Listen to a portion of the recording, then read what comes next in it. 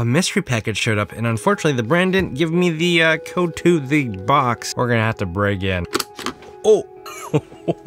This is the brand new Poco X5 Pro. It's 5G compatible, and we got a yellow model that has 8 GB of RAM and 256 GB of storage.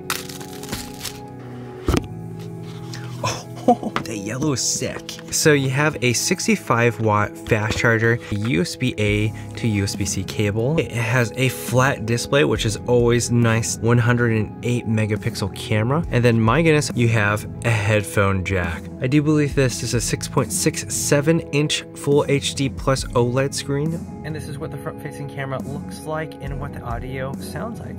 Does it game?